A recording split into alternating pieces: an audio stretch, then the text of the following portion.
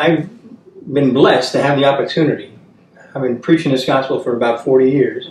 And over those 40 years, I have chosen, I've been led by the Spirit of God to be self-supporting. Self-supporting in as much as I've had jobs, I've run businesses.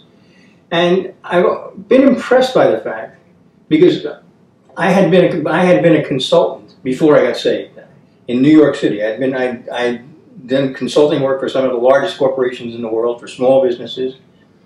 And business was kind of my passion. But I found out when I got saved that everything that I knew that was good in business, done right, is in the Word of God. Yes, it is. Now you think, oh, wait a minute, this is a religion book. No, it's not a religion book, it's a life book. Yes. You know, Peter said, Manufacturer's handbook.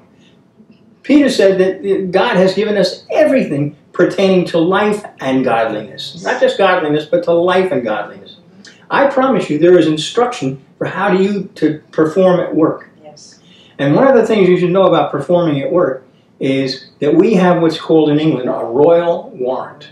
Yes. Now, a Royal Warrant is really a cool thing because this is for the elite of merchants and people that provide service and products who can provide them to the royal house.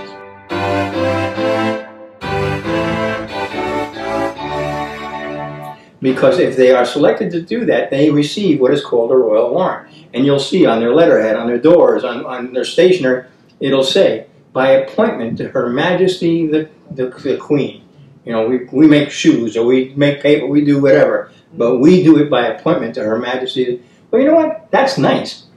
But you have a Royal Warrant from the King of Kings. Because you are to do everything that you do.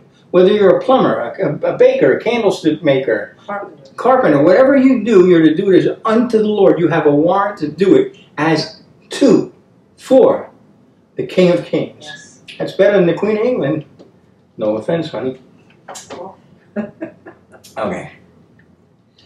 That's why in Matthew, Jesus went on to say, let your light shine before men in such a way that they may see your good works and glorify your Father who is in heaven.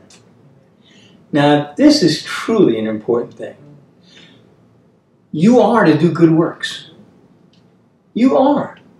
There is a social gospel. There is an everything gospel, okay, pertaining to life and godliness. Well, that's one of the changes that happens in us when we're born again. Yes. I mean, it's something that you want to do. You should want to do, yeah. Because the love of God has been poured into your heart through the Holy Spirit. And that love is not, you know, I love Alice, a bitch, okay? But I am called, as Alice is, to have the love of God for everybody. Yes. Saint and sinner alike. Friend and foe alike. That's right. You know, it's not our job as ambassadors for Christ, as a people who have a ministry of reconciliation. It's not to fight off the evildoers. Now, there is a ministry to do that, but that ministry has been given to governments who have been given the sword to protect us from evildoers. It is not our ministry. Our ministry is to bring the good news of Jesus Christ to a lost and dying world, to bring the light of God into this world of darkness. That's our ministry.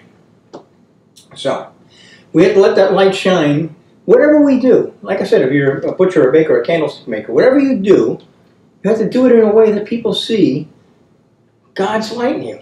And you want to know something? They can. They can. They'll see something different in you. It's not hard to see today so many people who are so off at work. They're unhappy, they're miserable, so they're grumbling and complaining. You know, it says in the Word that we're not to grumble or complain. It says that we are to give thanks in all things, for this is the will of God for you in Christ Jesus. It says that whatever we do, as I said, we were to do it as unto the Lord. If you do that, people will notice a difference in you. It'll be a different attitude. Yes, because God has made a difference in your life.